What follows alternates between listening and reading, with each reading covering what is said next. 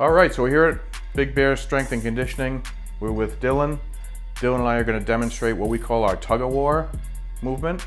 So Dylan's going to be on the power plate.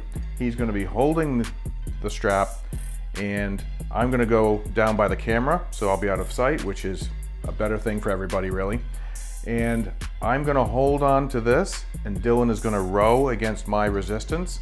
Halfway through the movement, we're going to switch up. Dylan's going to stay on the plate, but he's going to stay in place, and I'm going to row against him. The benefit here of doing it both ways is you're really working on your core, your balance, and your stability all at the same time. And you're kind of getting hit with a couple of different things, all while the power plate is giving you the vibration and firing up those muscle spindles.